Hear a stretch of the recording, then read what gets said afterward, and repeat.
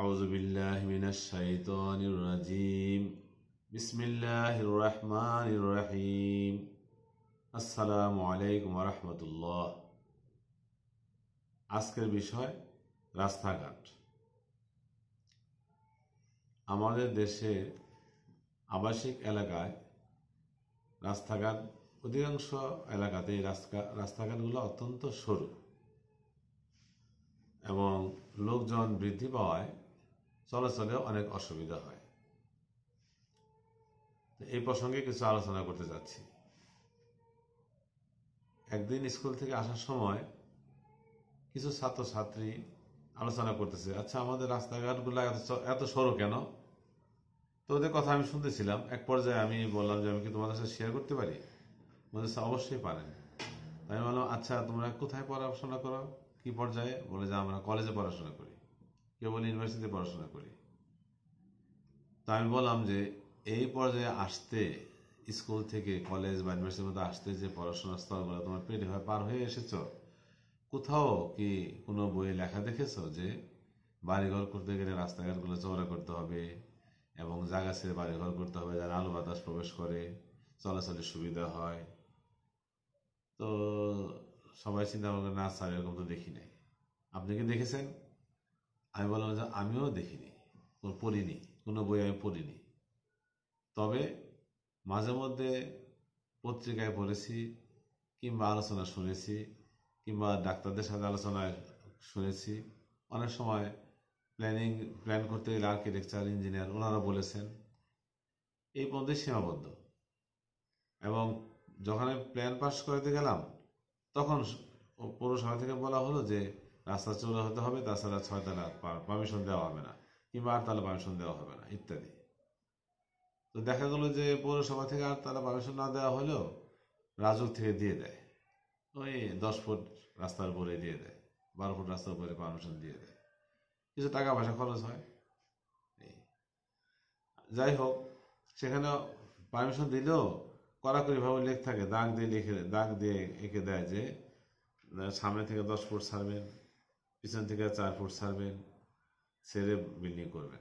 জায়গা বড় হইলে দিবে, ছোট হইলে দিবে না, 6 তলার বেশি, জায়গা বড় হলে 8 তলা দিবে, ইত্যাদি। তো আমি বললাম যে সব তো করলেন, কিন্তু এইভাবে তো কোনো বাড়িঘর হয় না, না হইলে আমরা ভেঙে দিব, অবশ্যই হইতে হবে, ইত্যাদি। তাই বললাম চলেন আমার সাথে আমাদের এলাকায়।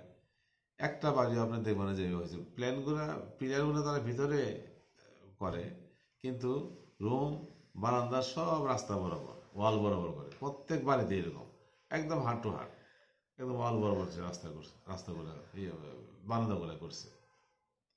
আর যখন 2টা বিল্ডিং হয়ে গেল, তখন এক বিল্ডিংয়ের প্রথম যিনি বিল্ডিং করেছেন উনি প্লাস্টার রং করতে পেরেছেন, দ্বিতীয় জন সেটাও পারছেন না। সে তাকে উপর থেকে বিভিন্ন কায়দায় রং প্লাস্টার করতে হচ্ছে, এবং যে ডিফারেন্সটা খুবই কম, সেখান থেকে আলো যাওয়ার তো প্রশ্নই আসে না। বাতাস হয়তো কিছু যায়, কিন্তু প্রাইভেসি থাকে না বাড়িঘরের, অনেক ধরনের সমস্যা সৃষ্টি হয়। এটা তো গেল একটা বিষয়। আরেকটা বিষয় হচ্ছে রাস্তাগুলো যে আমরা সরু পেলাম, এর ভিতরেই দেখা গেল যে আমাদের এলাকার কথাই বলি, 100 মিটার একটা রাস্তার দুই পাশে প্রায় 20টা বাড়ি। প্রথমে তো ছিল টিনের ঘর, কাঁচা পাকা, সেমি পাকা ইত্যাদি বাড়িঘর। এখন সবগুলোই 6 তলা 8 তলা বিল্ডিং। প্রত্যেক হিসাব করে দেখা গেছে যে প্রত্যেক বিল্ডিংয়ে যদি 24টা করে গড় পড়ে, তা 25টাই ধরলাম, 25টা করে বাড়ি থাকে, তাহলে 20টা বাড়িতে 20টা বিল্ডিংয়ে কয়টা বাড়ি হয়? 25টা করে যদি প্রত্যেক বিল্ডিংয়ে থাকে, তাহলে 10টায় 250টা বাড়ি, 20টায় 500টা বাড়ি থাকে। আচ্ছা, 500টা বাড়ির ভিতরে প্রত্যেক বাড়িতে যদি, অর্থাৎ 500টা ফ্যামিলি, প্রত্যেকটা ফ্যামিলিতে, বাংলাদেশি ফ্যামিলি তো গড় পড়ে 4 জনের কম না, 4-5 জন করে, 4 জন করে ধরলাম, লোক সংখ্যা ধরল 2000 লোক।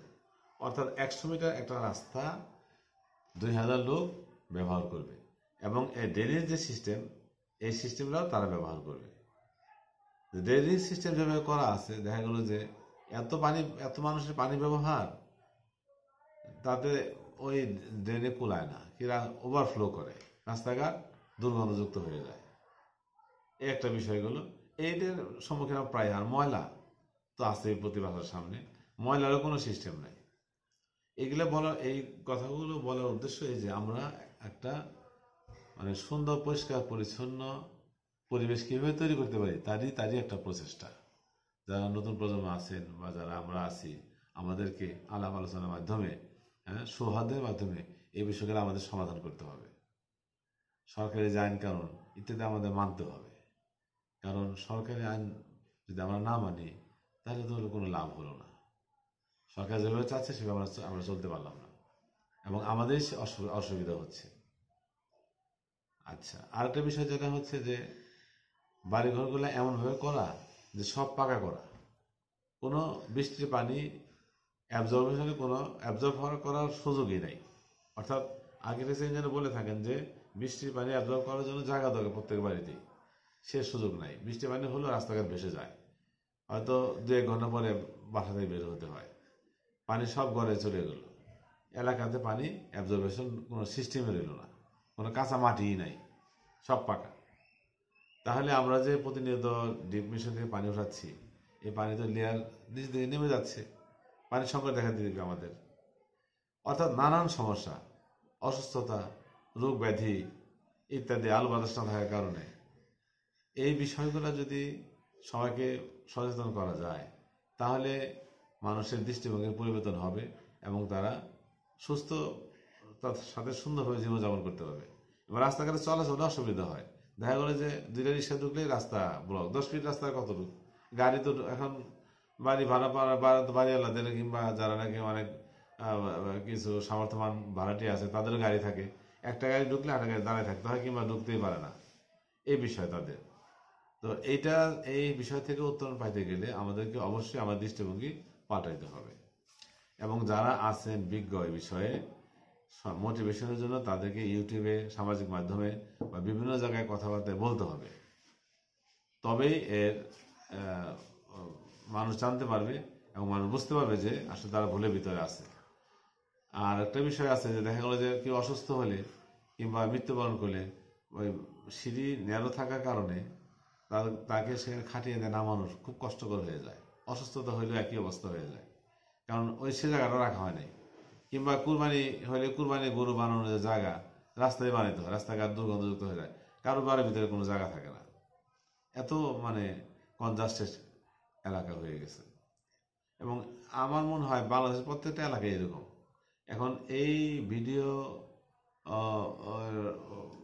মোটিভেশনের মাধ্যমে যদি মানুষকে সচেতন করা যায়, আমি ঢাকায় দেখেছি কিছু এলাকাতে লোকজন বাড়িঘর ভেঙে, বাউন্ডারি ভেঙে বা ঘর ভেঙে রাস্তা চওড়া করতেছে। অর্থাৎ তাদেরকে মোটিভেশন করেছে এবং তারা উদ্বুদ্ধ হয়ে রাস্তা চওড়া করেছে তাদের চলাচল সুবিধার জন্য, এবং তাদের কোনো সমস্যা হয় নাই। সমস্যা হওয়ার কথা লাভই, কারণ বাড়িঘরে আলো বাতাস না ঢুকে অসুস্থ হবে, তার পিছনে পয়সা খরচ হবে এবং কষ্ট হবে। সেটা না করে যদি আমি জায়গা ছেড়ে বাড়িঘর করি, আলো বাতাস ঢুকলে আমার অসুস্থতা কমে থাকলো, আমি কষ্ট করলাম, টাকা পয়সা খরচ হলো না, এই জিনিসগুলো বুঝাইতে হবে। তো এই বুঝাইতে হলো জনকে, বুঝতে পারলে আমাদের সব দিক দিয়েই লাভ। তা আমি আশা করব যারা এই বিষয়ে অভিজ্ঞ, যেমন যারা নগর পরিকল্পনা সম্বন্ধে পড়াশোনা করে, আর্কিটেকচার যারা, বাড়িঘর সম্বন্ধে ইঞ্জিনিয়ার যারা, তারা ভিডিওতে আসেন এবং তারা বলতে থাকেন, লোকজনকে বলেন যে আপনারা এইভাবে, কিংবা সংশ্লিষ্ট যারা কর্তা ব্যক্তি আছে, মানুষকে আসলে উদ্বুদ্ধ করতে পারলে আইন মানানো সহজ হয়, জোরকে আইন মানানো যায় না। তারপর মতো আমাদের দেশে, কারণ দেখেন পৌরসভার প্ল্যান মতো কোনো বাড়ি নেই, একটা বাড়ি পাবেন 1 ইঞ্চি জায়গা কেউ ছাড়ে না, 1 ইঞ্চি জায়গা কেউ ছাড়ে না, আশ্চর্য বিষয়। তো শিক্ষা না থাকার কারণেই আমি বলবো এরকম হচ্ছে। যদি মোটিভেশন এবং এই ধরনের আলোচনা থাকে, পৌরসভায় মাঝে মধ্যে আলোচনা বা উপজেলায় বিভিন্ন ধরনের আলোচনা হয়, তো এদেরকে নাগরিকদেরকে নিয়ে আলোচনা করা যেতে পারে, নগর সুবিধা বিষয়ে আলোচনা করা যেতে পারে। আমি সংশ্লিষ্ট সবাইকে আহ্বান করব এবং আমার ক্ষুদ্র অভিজ্ঞতা বা আমার ক্ষুদ্র যোগ্যতায় আমি যতটুকু পারলাম বললাম। আশা করি আপনারা বিষয়টা বুঝতে পেরেছেন। আসসালামু আলাইকুম।